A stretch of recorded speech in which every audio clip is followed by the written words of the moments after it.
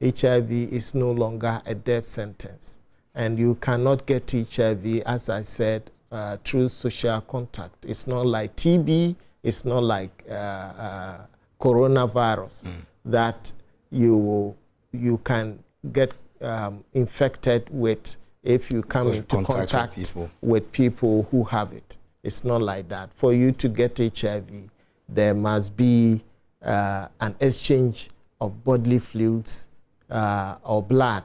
And bodily fluids include vaginal secretions, semen, and of course the moisture in the anus or the rectum, and then the breast milk, blood. These are the 5 bodily fluids by which you can get infected.